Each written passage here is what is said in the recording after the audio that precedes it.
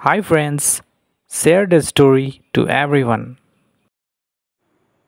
Once a witch stole a baby girl named Rapunzel and took her to a tall tower with no stairs or door, but only a window.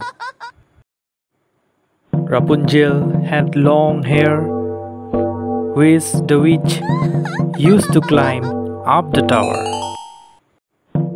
One day, a prince passing by the tower heard Rapunzel sing. He also saw the witch climb the tower. When the witch went away, the prince climbed up the tower.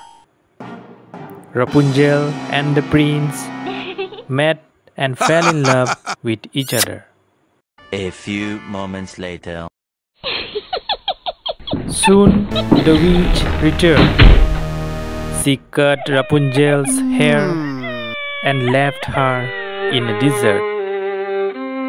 Then she threw the prince into the bushes and blinded him. Subscribe the channel. 2,000 years later. Many years passed. The blind prince wandered alone and reached the same desert. He heard Rapunzel's song, followed her voice, and found her. Do watch the full video. Rapunzel's tears of joy fell into the eyes of the prince and healed his blindness. The prince took Rapunzel to his kingdom and married her. Oh yeah!